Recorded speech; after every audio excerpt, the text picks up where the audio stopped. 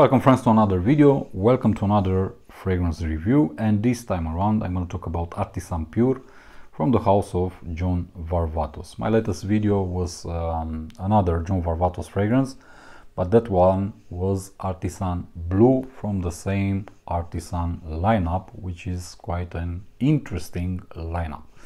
Today I'm going to talk about Artisan Pure because this is a very beautiful scent.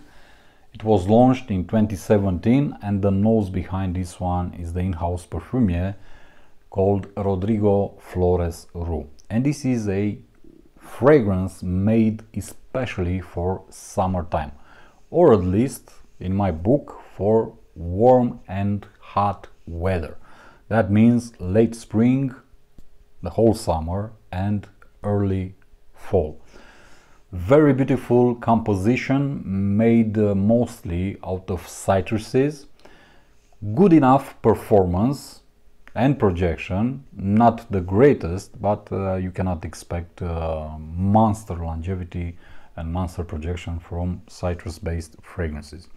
Also, this one shares a lot of similarities with some other fragrances that I also have in my collection. Mainly due to the bergamot note found in the opening. It resembles quite a lot with Eau Sauvage cologne from the house of Christian Dior. Also, it shares similarities with Acqua di Parma Cedro di Taormina, also with Hermès Concentré d'Orange Vert. Let's start with the composition of this fragrance. We have clementine, lemon, bergamot, mandarin, we have thyme and marjoram in the opening. In the hard notes we have ginger and petitgrain, and in the base notes we have woody notes, musk, iris root and also amber. So not a highly complicated composition, but as you can see there is a full blast of citruses. And the main note on my skin is the bergamot. That's why I said that it resembles a lot with Eau Sauvage cologne from Dior and also with Cedro di Taormina from Acqua di Parma. But here you have also the clementine, you also have the mandarin, you also have the lemon that support this amazing, beautiful bergamot note. And they all come out very juicy, very zesty at the same time. And you also have there a very well done thyme accord accompanied by the marjoram.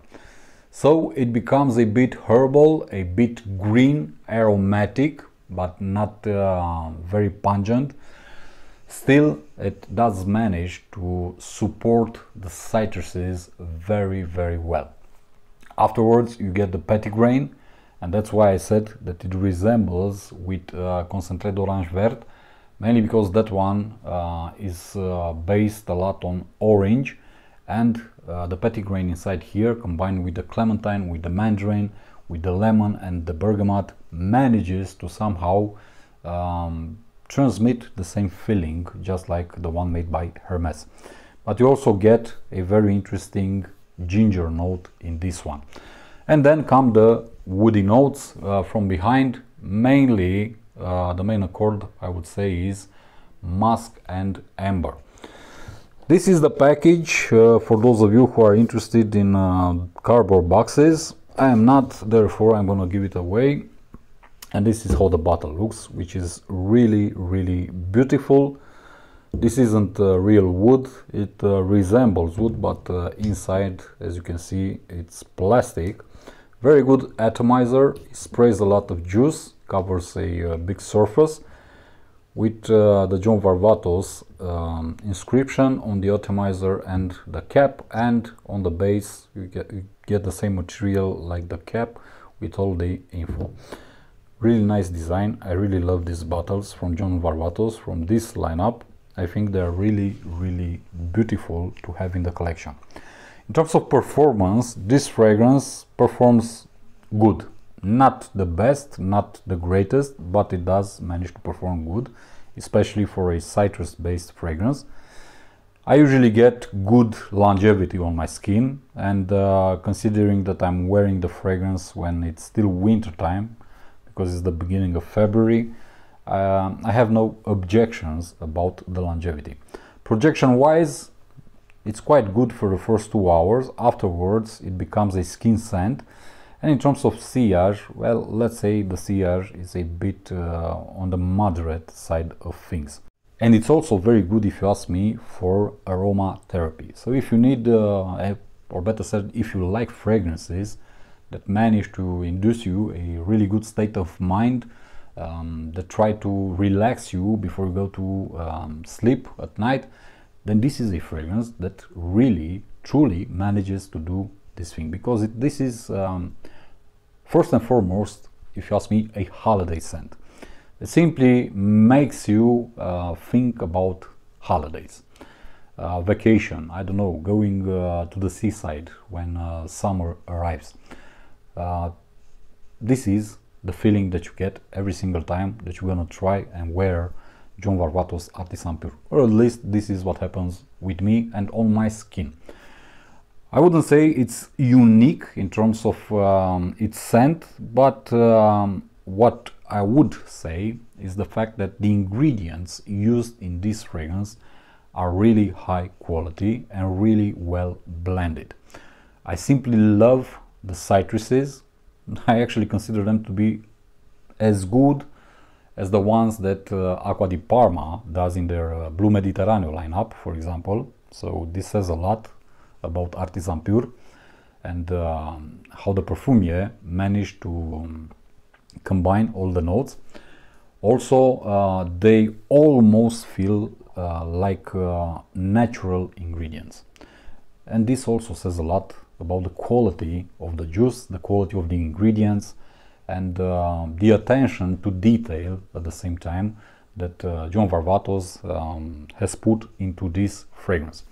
This is a flanker to the original Artisan, which was really bad in terms of longevity, in terms of performance overall. This is a step or two maybe above the original Artisan, but to be honest with you, it's not at the same level with Artisan Blue, which I also have, and that one is a green fragrance, therefore it performs better. I would have only preferred that Artisan Pure would give me the same performance as this one, because it smells freaking amazing.